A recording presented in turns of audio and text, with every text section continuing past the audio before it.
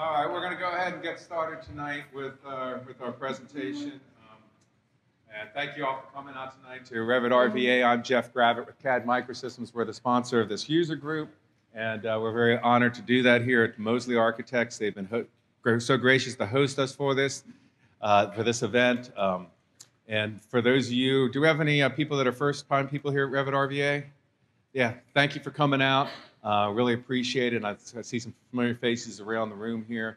The idea with Revit RVA is that we have a group of people here that, first of all, let me tell you a little about CAD Microsystems. We run a couple user groups. We have 4 user groups that we run in the Mid-Atlantic region right now.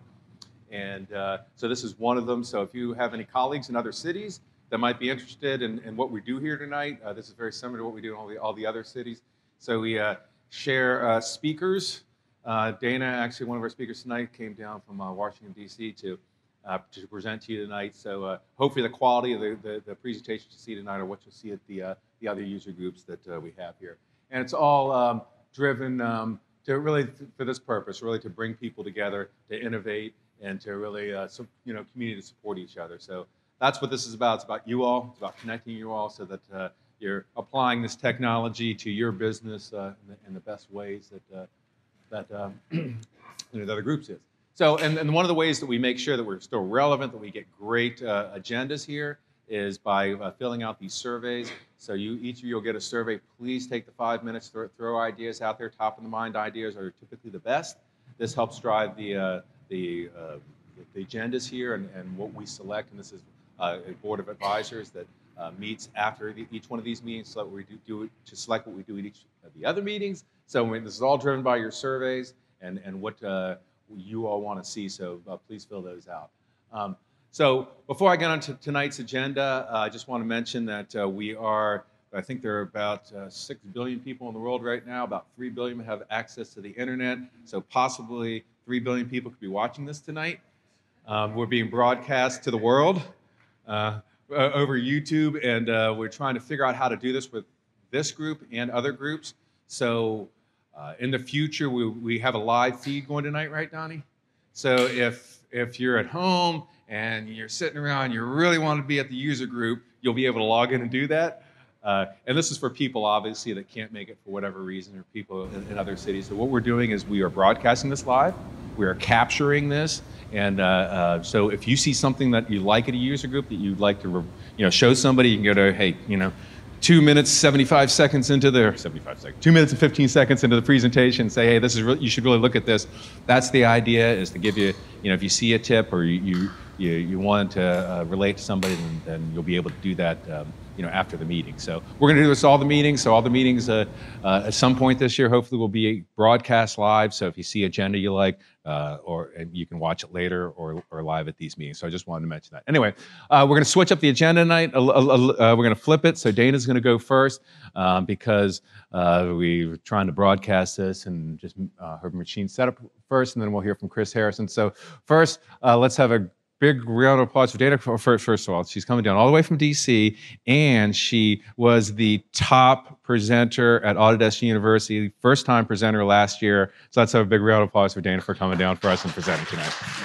So, thank you. And I'm going to pass the mic to her because we have to use this mic so there 3 billion people can hear us. All right. You guys can hear me, hopefully. Awesome. Okay. So I'm Dana De Filippi. I'm from DC. I currently work at Smith Group. I'm the Revit chick in my office. I have a background in architectural production, and I was always the one that wanted to make things more efficient. So I moved over to the BIM side quite a while ago. And as Jeff mentioned, I'm also part of the Revit DC advisory board. So definitely appreciate all the survey comments and all that good stuff. All right, so we're going to talk about today. Before I start, architects in the room? Hands? Engineers? Okay. People who have done life safety calculations. Okay, quite a few. Opened Dynamo. Oh, okay, all right, we're gonna get you there. This is not a Dynamo session. I'm not gonna teach you how to use Dynamo. I taught that last December, I think. Maybe I'll teach it again sometime here at Mosley. But everything that I go through here today, I'm gonna give to you. You can dissect it. This is actually how I got my start in Dynamo, so Encourage you guys to get in there. It's a lot of fun. Just running the scripts, just start there. All right, so we're gonna go through what it is for the occupancy calculation, number of occupants in a space. Life safety is tons of calculations. We're gonna talk about this one in particular, okay? So what we're gonna do is we're gonna develop an area scheme. And this is gonna be an area scheme specifically for life safety. We're gonna generate some area boundary lines, right? We've done this, right, Hans? Area boundary lines, calculate square footage in a space. Awesome, okay. We're gonna import some stuff. We're gonna generate some calculated values. We're gonna talk about, kind of quirks in the calculation. Make it easier for our users by creating some conditional formatting. And we're gonna discuss how to deal with future changes, right? Spaces change, buildings change, things get VE'd, right? So how the number of occupancy changes as the building changes. So I will say this is a topic near and dear to my heart. You'll see I actually put this up on Instagram, my first Dynamo script. I was so excited about it. So my first Dynamo graph ever was related to occupancy calculations. This is something specifically that I learned Dynamo for. So I've been doing this for over 3 years, and you'll see that date there is a Saturday. So something that I really, really enjoy. I'm really passionate about this. I've been doing it for a really long time. So why this? Why did I learn Dynamo for this? Well, everybody here, if you've worked in Revit occupancy calculations, you probably know that it's not the best system, right? It's not really set up to do what you want it to do. If you Google it, you'll see there's 69,000 results in a quarter of a second, right? So essentially, we don't want to automate everything, right? When we automate something, we want to make sure that what I usually say is that the juice is worth the squeeze, right? So first of all, I don't want to export anything. I want it all to be in Revit. I want to be able to share key values. Essentially, this is a handicap within Revit, which is why I learned Dynamo. You also cannot tag calculated values. So this is actually, once again, my first Dynamo script, was getting over these hurdles that Revit cannot do. Luckily, in Revit 2017, you're able to calculate values in tags, which is nice. We'll talk about that. For those of you who have worked in life safety, you may be aware that there's multiple jurisdictions, which means there's multiple codes, which means there's different calculations depending on where you live. So I want to be able to import that data depending on where my location is. If you only have one location, lucky you. We also want to automate some things. So for example, boundary lines, right? If you've ever had to draw area boundary lines, I've automated it for you. So before we get started, for those of you who are familiar with Dynamo, it's open source.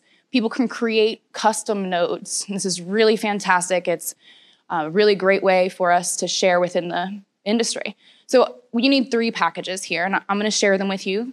Archilab Bumblebee, and Clockwork for Dynamo help me do this within Dynamo. Awesome. So number of occupants. So essentially the code book, the International Building Code, says that essentially you take an area of a space, you divide it by a load factor, right? What is given to you based off the code, and then that equals your numbers of occupants, right? So it seems pretty straightforward, right? So the first step we need to do is think about area. So I'm gonna get on a little bit of a soapbox here. I'm using areas and not rooms in Revit, and there's a few reasons why. First off, areas are not as restrictive as rooms. You'll see that rooms only calculate based off of one face of the wall, right? For life safety, we need to go to the center of the wall, the exterior of the wall, different faces of the walls. We can use also walls, columns, room separation lines. There's a lot of things that bound rooms. So sometimes it gets ambiguous. The lines get fuzzy between what's actually calculating, what's not. We can use a room separator, right? If we go in there and just tell the wall not to be room bounding, but then of course we're gonna get lots of warnings. This isn't necessarily something that's gonna cause a lot of problems in your model, but this will lead to thousands of warnings, right? It's something that I like to avoid as the Revit girl in my office. Also, an area dictated by the life safety code, right, may actually encompass multiple rooms, right? So kind of want to keep it as a separate space. You'll show here that the tooltip for areas actually shows a residential unit, right? So that's multiple bedrooms, a kitchen, living room, etc. And my favorite part is it keeps it separate, right? An area scheme is actually separate plans, all of that, which essentially you actually have to go into the plans to start manipulating those things. It's usually something more intentional, right? So you're gonna see less things deleted, less things missing, right? Like we do with rooms. Protect those things. We'll say that with this, as I was mentioning, we've created this area scheme. We can go into the area schemes and create a new one. Out of the box, we get gross, building, and rentable, so we can just go in there and add as many as we need, right? We could create one for BOMA, FAR, whatever we need area calculations for. I've created one for life safety. Now with this, I will say that we're going to need to create some boundary lines. So this is essentially what bounds an area. It's not looking at walls, rooms, any of those, right? So this goes into what's referred to as area type rules. I'm not going to go into this, unfortunately, I don't have much time, but I provided some links here if you guys are interested in how Revit calculates area. It's not how life safety does, so we're just going to ignore it for the time being. Essentially, gross versus net is how we're going to calculate life safety spaces. And you'll see, once again, this is the International Building Code, right from Section 10, that essentially dictates my occupancy load factor and whether it's a gross or net space. So the gross area is going to allow for the deduction of exterior walls, vent shafts, etc. Net area actually excludes more. So permanent fixtures such as desks, things like that, we can actually omit. Once again, you can read the code yourself. So area boundaries. If we've ever had to do this, we're going to go in and we're going to place some area boundaries. We do get the option to pick walls, right? So if we wanted to go to the center or what have you. But notice up in the modify bar, this is something I encourage everybody to check out. It will automatically check apply area rules. And this is actually what we don't want to do. So make sure you uncheck that. Just a little tip. So we draw our area boundaries, right? This is something really tedious. Now, once again, I did just get on my soapbox about why we don't use rooms, but rooms already have boundaries, right? So we can start there. So what I've done is I've created, you'll see I have 3 Dynamo scripts that basically work with my process. I specify a level and my area scheme. So this could actually work for FAR and BOMA as well. And it will automate my area boundary lines based off of my room boundaries, right? So it gives me a starting point so that I don't have to draw them all manually. Right, so we're waiting for it to read all of our area boundary lines. It takes a moment, and you'll see all of my area boundary lines are there. Okay. This is the Dynamo script. Once again, I am going to give this to you. This is a relatively basic script. Don't want to scare you guys. But essentially what I'm doing here is I'm selecting the room boundaries. Clockwork is helping me here. And I'm converting them into area boundaries. So once I have my area boundary lines, I can then place some areas. Once again, you'll notice that it tags on placement. And you'll see that this is actually somewhat important because I need to use this specific tag, right? So you'll see here that I'm actually using the life safety occupancy load tag. We're going to talk specifically about this tag in a bit.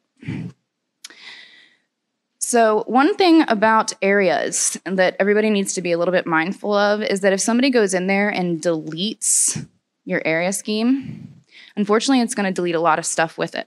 It's going to delete your plans, your boundaries, your areas, your schedules, anything associated to that area, which is great because it kind of houses it all in one little department, but just got to be mindful that it is kind of all encompassed within the scheme. All right.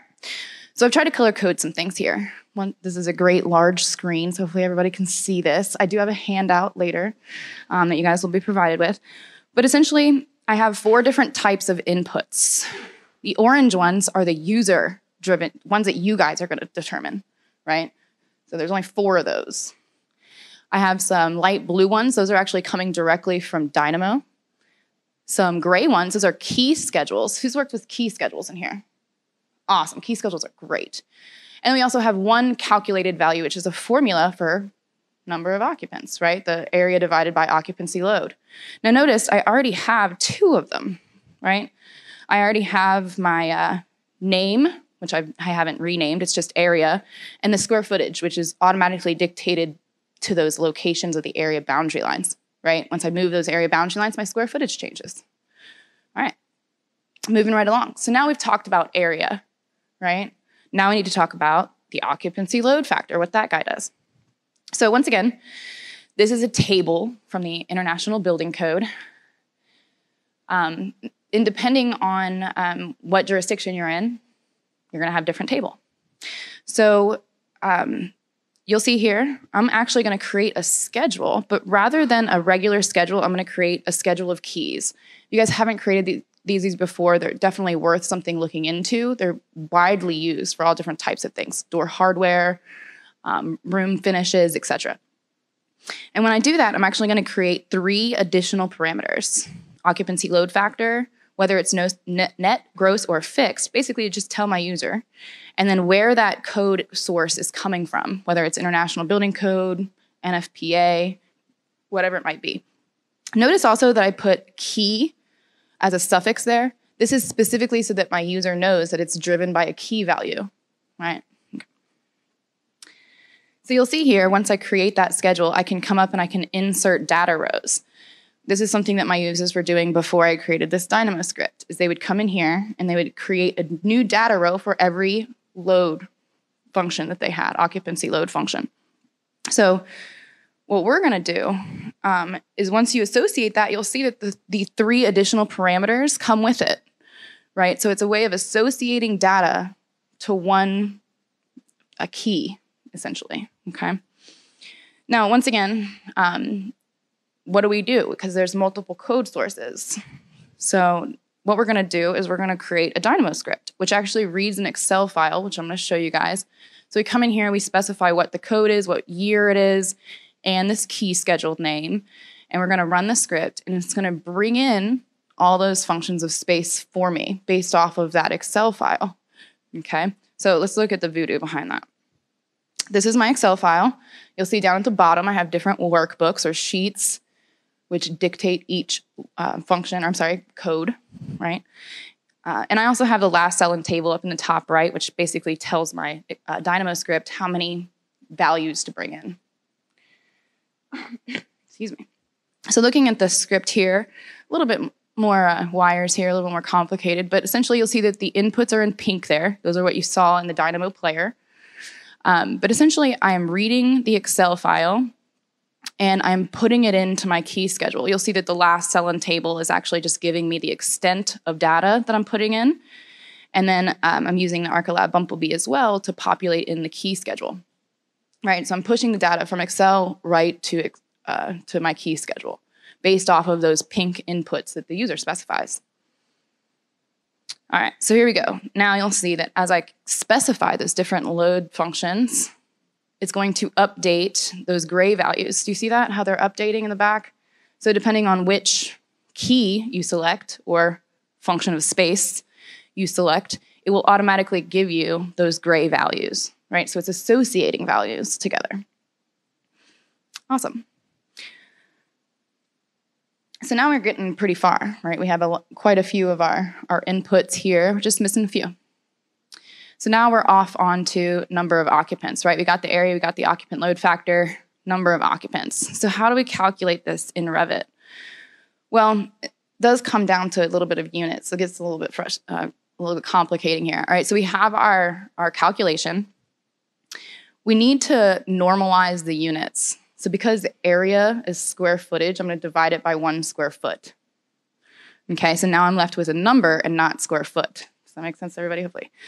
Then essentially I'm going to round up because we can't have part of an occupant, right? I can't have 10.4 people, right? So I'm going to round up to 11 people. Awesome.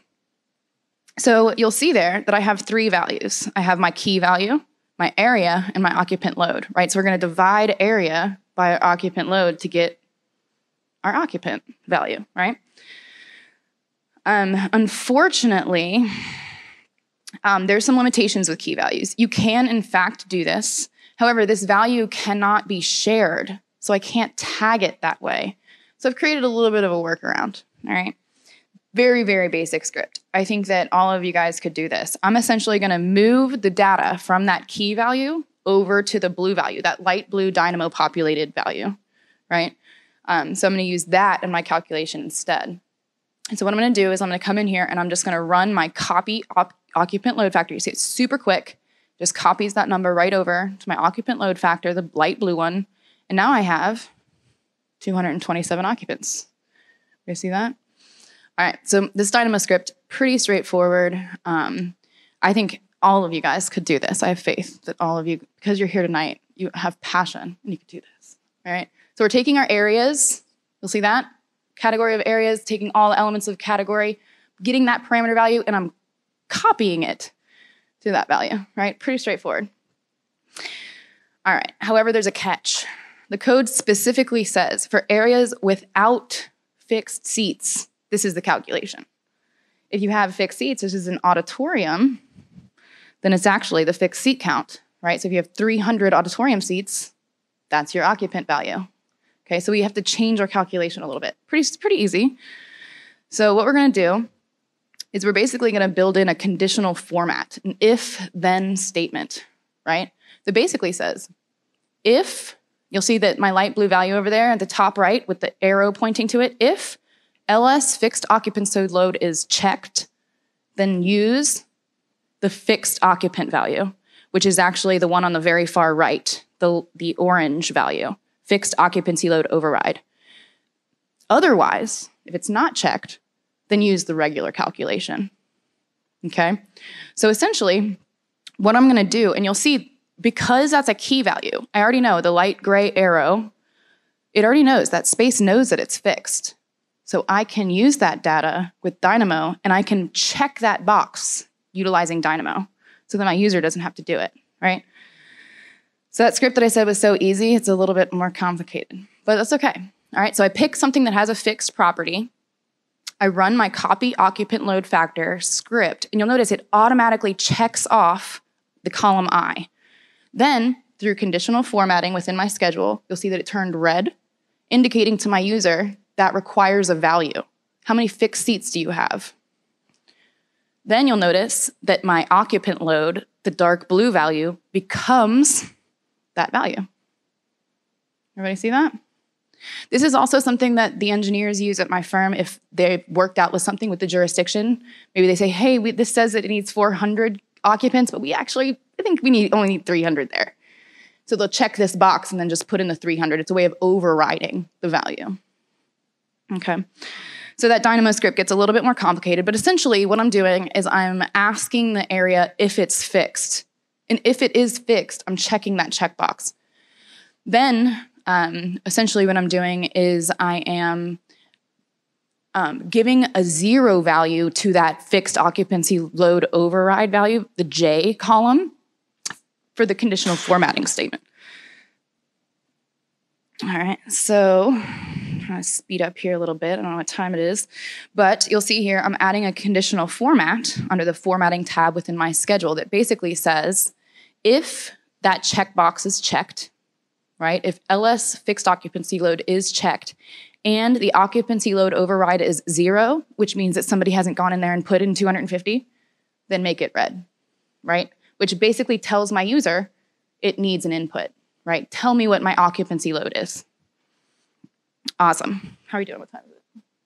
Nobody knows. Okay. So once again, we're going to get back to that tag, right? So my schedule's right, but now I need it to be right on the plan, right? I need to tell my tag or my area on the plan what the occupancy load is, area, all of that good value, right?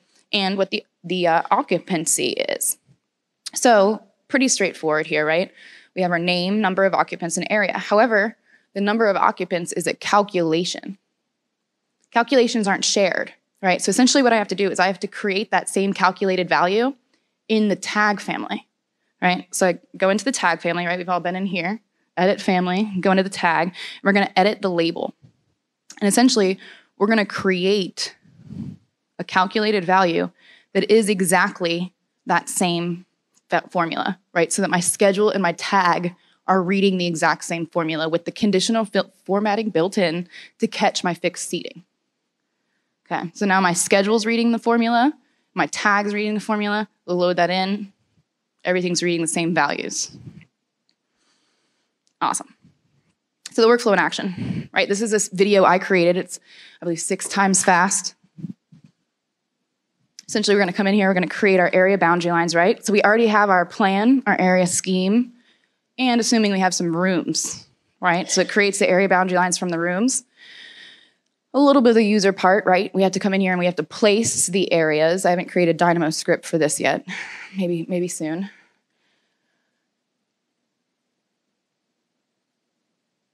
Once that's done, we're going to go ahead and bring in our functions of space, right? So you'll see there, we're going to go into our Dynamo schedule here, edit some inputs, specify what our code version is, run that, loads in our function of space keys, and now we can associate those to our areas, right?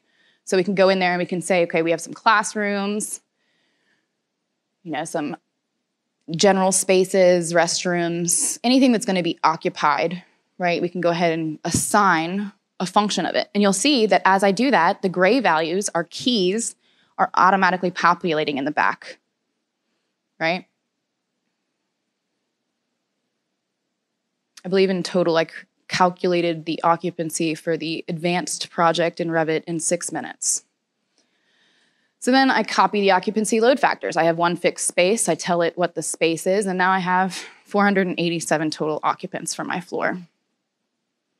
Right? Super easy. Everybody could do that here. However, there's going to be changes, right? Our building is going to move. We're going to get some walls changes, areas are going to change. We're going to change functions of spaces. So some scenarios here.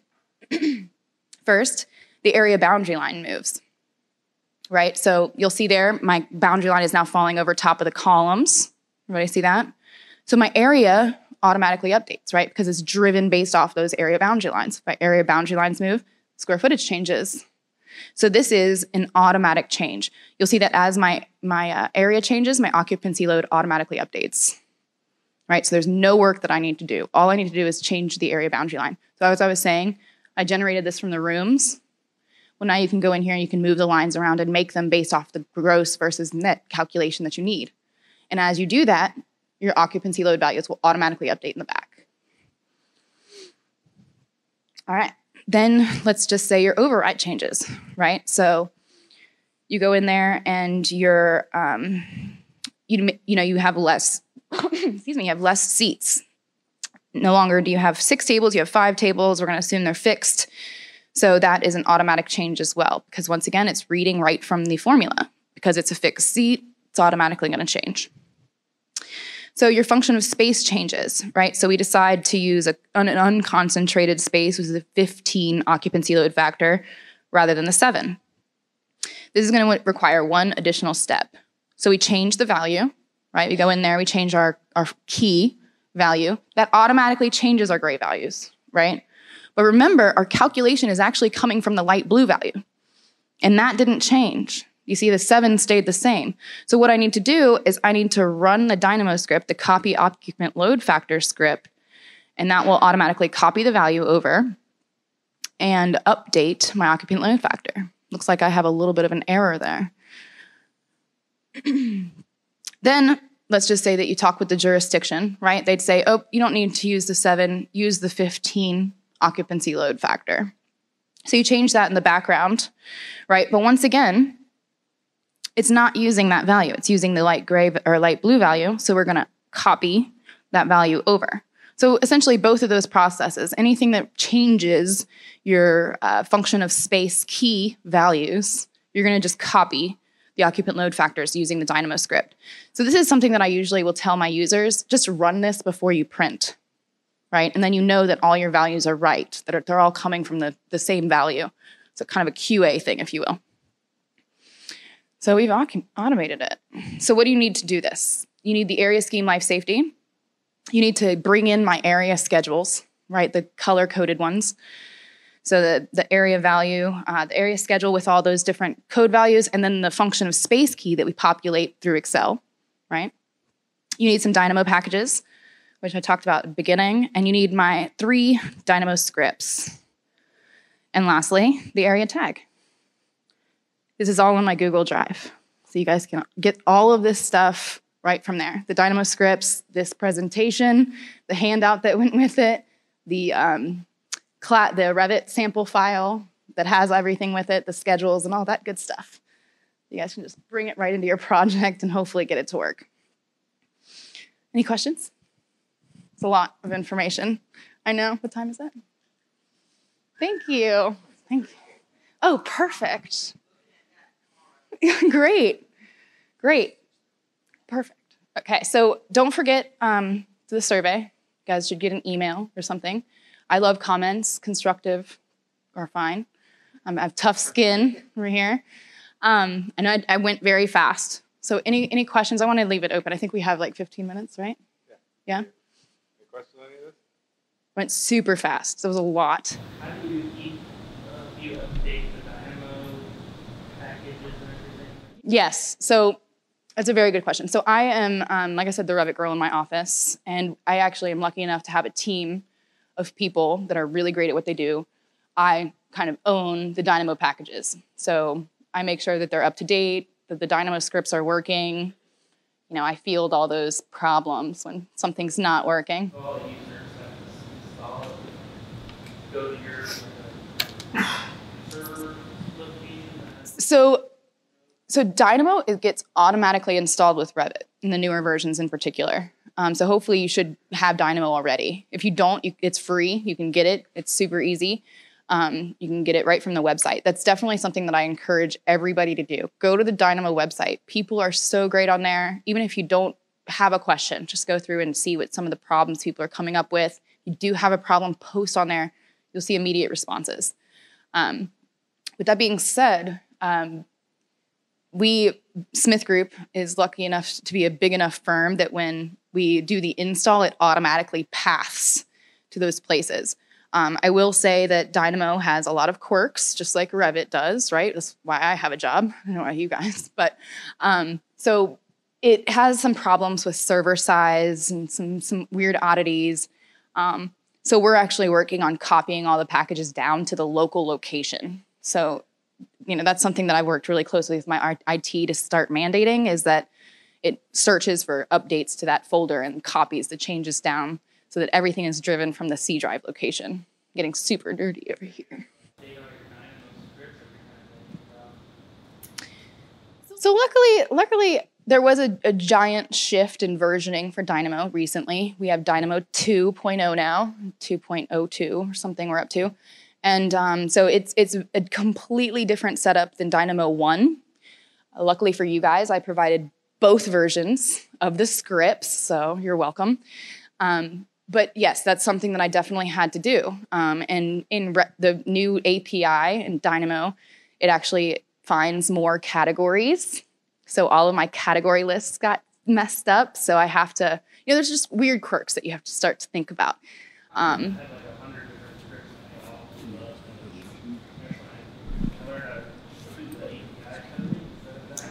No. Yeah. Well, so I think it's stabilizing a lot. I think that we're going to see a lot less problems with the new platform in Dynamo 2. So hopefully, especially for those of you that are going to be new Dynamo users, you won't have to deal with that too much. And hopefully going forward, it's not an issue. But once again, you just kind of... I live my whole life. I'm the Dynamo girl in my office, totally.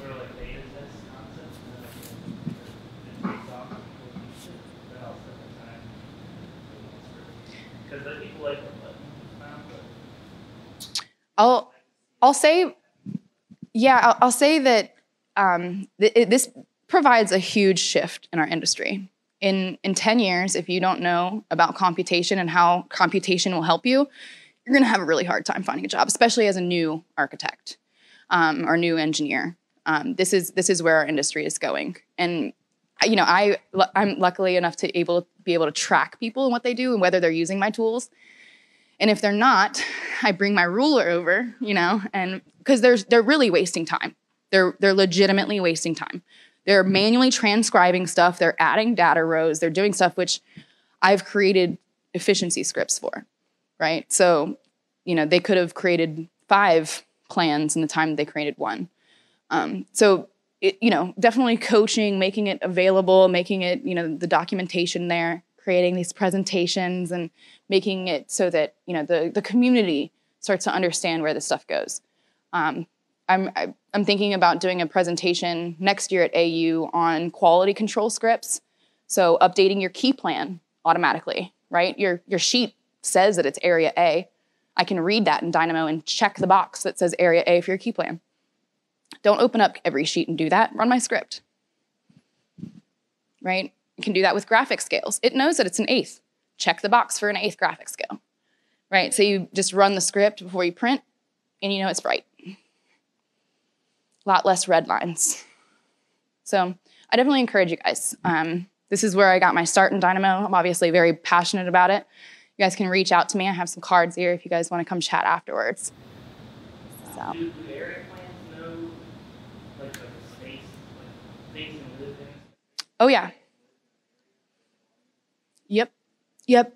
Dynamo, you can create what's referred to as a bounding box, so you can get those area boundary lines and essentially extrude a geometry from it. I work mostly with data in Dynamo. I'm pushing data around for construction documentation, but there's so much that you can do with geometry. So that's usually where you see computation used, is the early on side of design, right? I don't use it for that. I use it for production. Any other questions? We'll be here for a while. Yeah. Yeah. Did you have a question? Good. You use this in a similar way to do plumbing fixture counts. Always get this question. So plumbing calculations are very closely tied to these calculations, and yes, you can. It becomes a little bit more of an obstacle. So I was referring to the custom packages. I'm going to be a little bit of a nerd. I have my own custom package called Dynamo, and it is specifically for plumbing calculations. So it looks, and you can specify whether it's an A3 or an A2 or whatever it has, and then you can use all these values in the calculations. It's crazy. I mean, it's a lot. That's why I had to create my own custom package. So, great question. Thank you, Dana. That was wonderful. And Chris, why don't you go ahead and get connected up there? And I think Dana brought up a good point about computational design. Like, this is happening. It's happening in a lot of different places. I would say a good majority of our customer base is really dipping their toe in this pool. But when you see the automation happen, like Dana says, if people aren't using these scripts, you're literally wasting time. So I think it'd be worth looking into going to the Dynamo website and looking into the problems that are being solved at the very least, because it is amazing how this has grown in such a short amount of time. Mostly because there's a lot of problems that are pretty easy to solve with if you just apply a little bit of logic to them. And the community is so great with sharing all this information too. So anyway, thank you, Dana. And now we're going to hear from Chris on family values. Okay, get some little advice first. So let's have a big applause for Chris. Thank you. Thanks, guys. I mean, when Revit came out with the term families, who cannot have fun with this term as you go through it, right? So this presentation tries to focus on some little more practical applications relative to family formulas and how they can be used when creating families. How many folks have created families before? Awesome. How many people have used formulas in their family? Good. So this might not be new to you, but the intent is to leverage the families and the values and the formulas in such a way that at the end user is using a much better family, and they've got a lot more choices on hand. They can't load it in, go, oh wait, this isn't right, I got to do this, got to do that, start over, and all of a sudden you end up with a myriad of little variations floating around. So again, just a couple quick examples here of what we're doing. At Quinn Evans, this would be our typical sheet title block.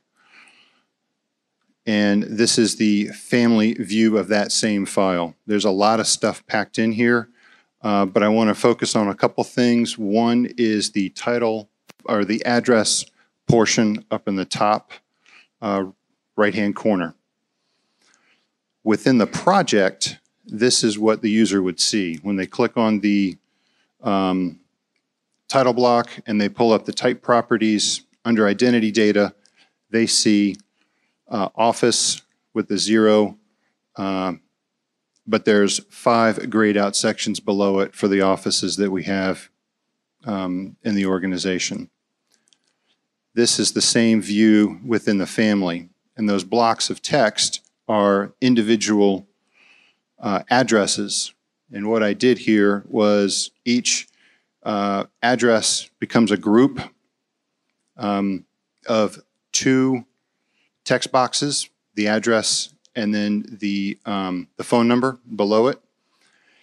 Each text box then gets a yes/no parameter that assigns it to one of the offices. In this case, it would be DC, Detroit, Ann Arbor, so on and so forth.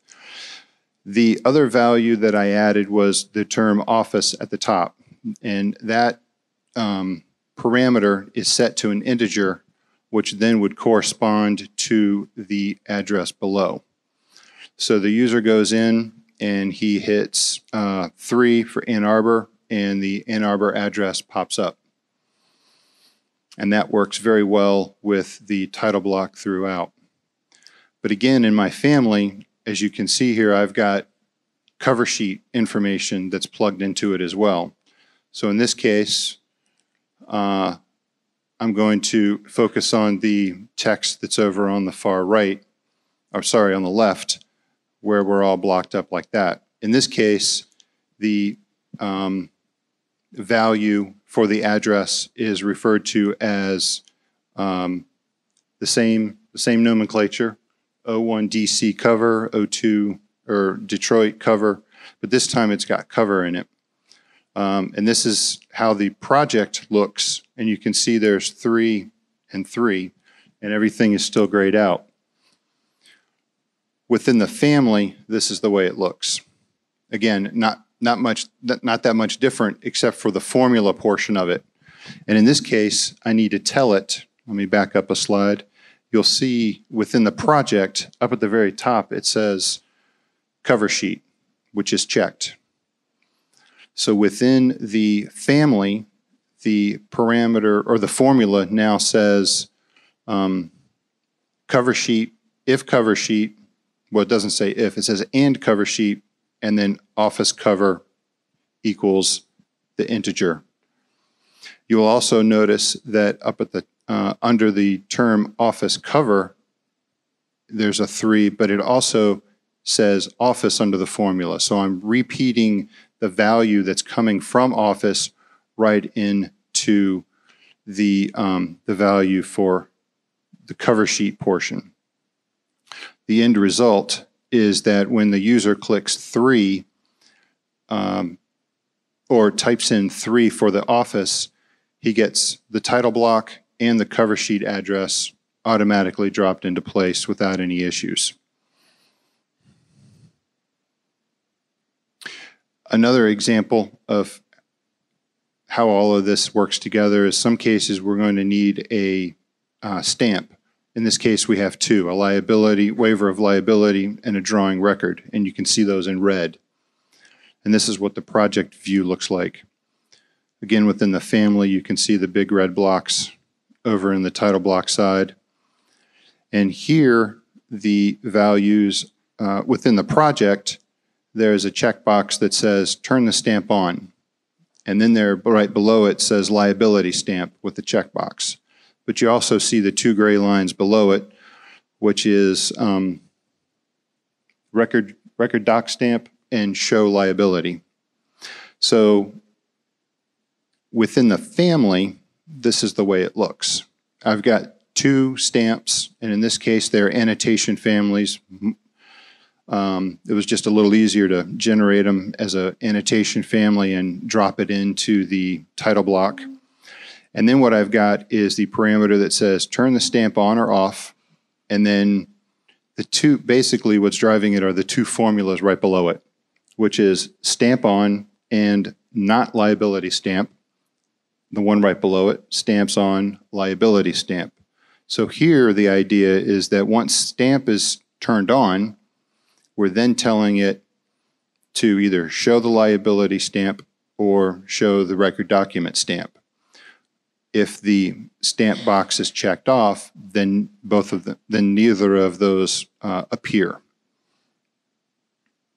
And this is the way it would look for the user if he turns on stamps and says, I don't want the liability stamp.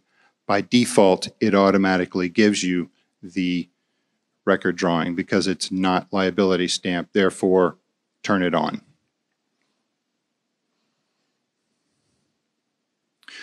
Another example of where I used a lot of formulas was in toilet partitions.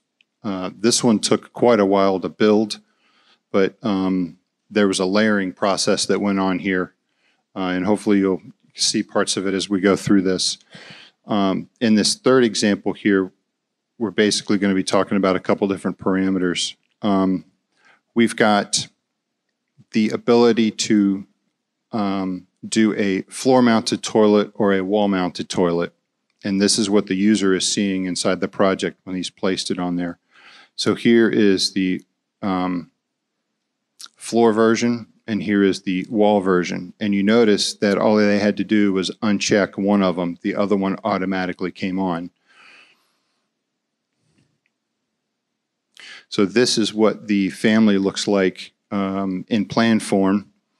And as you can see there, we've got a pretty simple formula, not floor toilet. So I get one or the other by default, no matter what. And that's been, we've had some QC projects where somebody's checked everything on and there's a nasty looking mess in the middle because all of a sudden, like, oh, I forgot to turn all those others off. Or they turn everything off and not realize that they needed to show something. So here, again, it was set up so that you were forced to show one or the other. You didn't have a choice. The other piece that took a little bit of time was showing within families we can do coarse, medium, and fine. And for the toilet partition, we set it up so that at a coarse level, you can see on the left, it's just basic line work. The middle view is showing what it looks like at medium and fine. And then the one on the far right is what it looks like with fine. And in this case, all we've done is turned on the toilet accessories. In this case, the paper towel dispenser, toilet paper dispenser. And by the way, in this particular family, in the toilet accessory family, the dispensers and all the accessories are taggable. So again, the idea here is that the user can drop the toilet partition in, get it configured right, lay it all out, depending on its scale at an overall floor plan scale. We don't have a bunch of graphics changing things, or we haven't written a lot of filters to filter out things. And then at the fine level, which might be at quarter scale or half scale, I can start to see and tag my toilet accessories. Another example of being able to use various scales is the fire extinguisher cabinet. In this example, I completely changed the graphic for the coarse version, which is on the left. So this would work great at a 16th scale, where I still need to see where somebody has placed those. They're showing up on my life safety plan with this graphic. And then for coarse and fine, they're pretty much the same. The difference between these two, of course, is fire extinguisher 1 is a recessed version, and fire extinguisher 2 is a surface mounted. So in this case, while I didn't show it, they are instance parameters to let the user decide if it should be surface mounted or recessed. If it is a surface mounted one at coarse scale, it would say FEC 2. And I know I went pretty quick with some of these, but here are some formulas for good family values. Definitely leveraging the not parameter.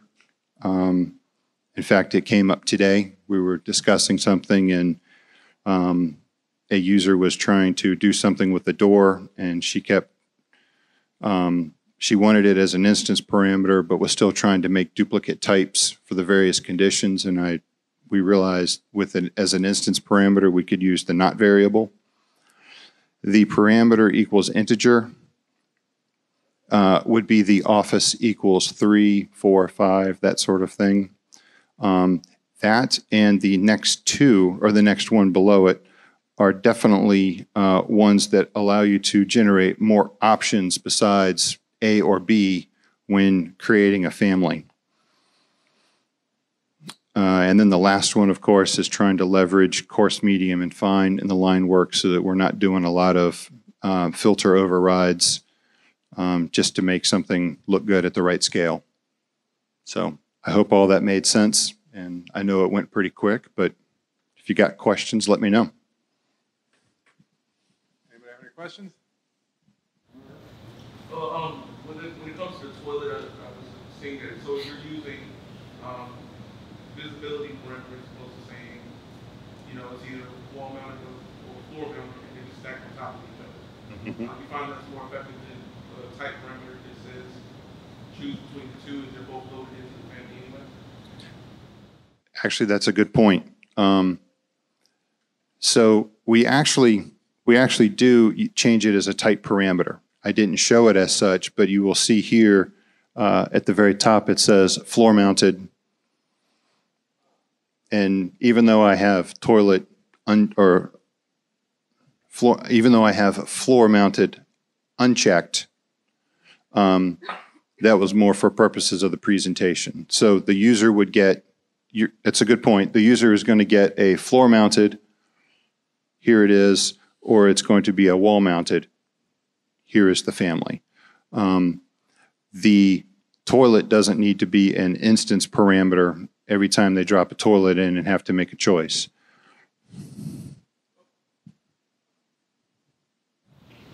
Do you see a substantial advantage to using the number in your title block versus just giving users the checkboxes and not forcing them to know which number is associated with which office? That's a good point. I think that the advantage to the numbering system in this case is that they still have to make one choice. They can't accidentally turn them all off or turn them all on. I'm still making them choose one, and that's the one I want to see. I've got some users that are click happy, so they're always clicking the mouse as they're moving it. So that's one reason. And I think that actually allows it to be expanded a lot quicker without having to go back in and add a bunch of other changes. I mean, I can see this applying to a lot of other conditions where the geometry might drastically change. That's not height, width, and depth of an object, but it might be adding on other pieces. And so I want to be able to say, turn on this piece, turn off that piece, and I get a lot of different choices that way. So, yes, sir. Looking at your parameters, so you have the office parameter and the office cover parameter.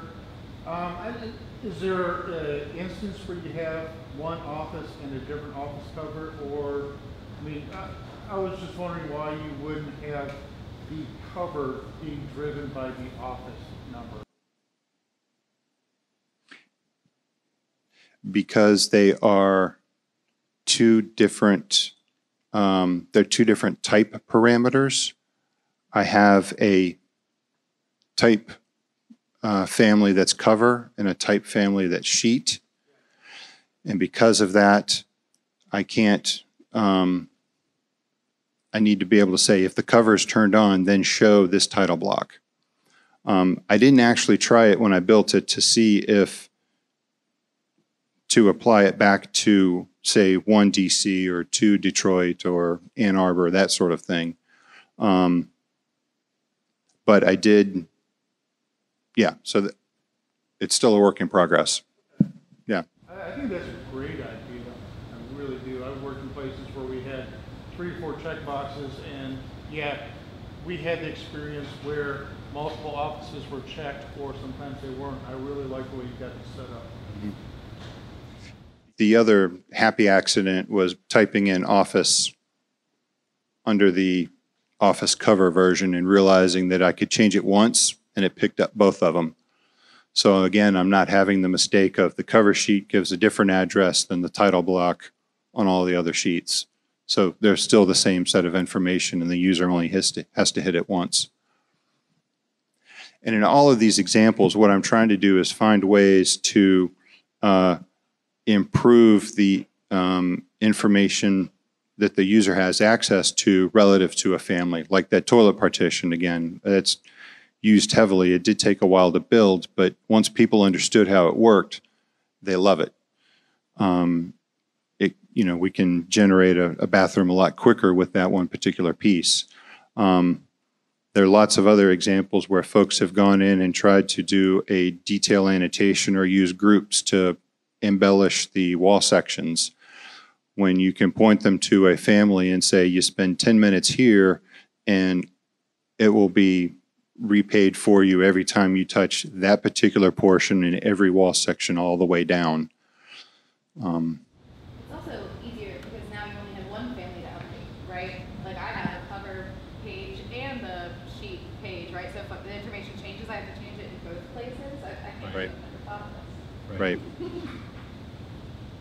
Yeah, there's a lot in this. What I didn't talk about yet was vicinity maps, project data. Those are obviously just values that are yes, no, they're going to turn on as part of the cover sheet.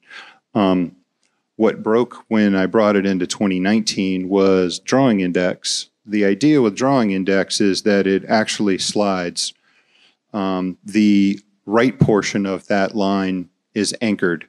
The left portion slides left or right. So if you are automatically generating, if you've got a small set and you can get all your drawing list on the cover sheet, that's what we would prefer.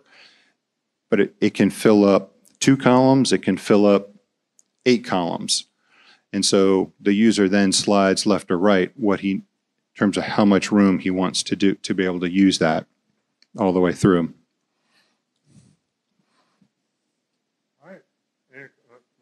Have you experimented with and had any successes or failures with trying to associate that office number with the project local parameter to try and get, like, make sure you don't have Detroit checked on one sheet, Richmond checked on another, or anything like that? I have not. But again, those are type parameters, not necessarily instance parameters. So within the whole set, within that file, all of those sheets are done. I can see where we've got a couple projects where we have multiple files, multiple Revit files that are generating sheets for a bigger compiled set. So we're having to make sure that that information is crossing projects. All right, anything else? Any more questions? All right, well, thank you very much for presenters for putting it together. And thank you, folks here at Mosley, for allowing us to host this user group here at your, this is a wonderful venue, so we really, really appreciate it, Julie. And so we'll be doing this again in 2 more months. We have a user group meeting each month in different cities, so be watching for the next user group in DC is on Tuesday. So if you, I forgot what we're doing on Tuesday. It's really good. Trust me. VR and construction. What? VR and construction. VR and construction. Yes, Really, yes. really cool. Yes, and we'll actually have some Smith Group people over there, VR construction. We got another presentation, but it's all good. So we hope, Donnie, I assume you'll be projecting. So you can watch online. So let's see if we can get, and I'd like feedback of the online experience. If anybody wants to try it for 10, 15 minutes, give us some feedback. We'd really appreciate that because we want to get this down so that we can serve you and either after these meetings or making sure that we got the content request for it all the time. And then Dana, your link we can send out. Just send it to us and I'll make sure everybody gets hold of it. Thanks for coming out and we'll see you again in 2 more months.